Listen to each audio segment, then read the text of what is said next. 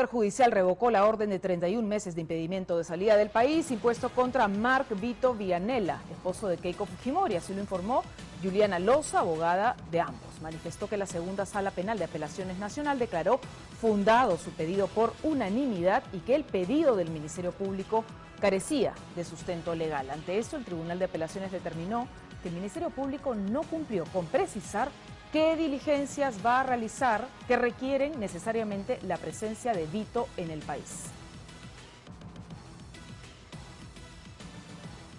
En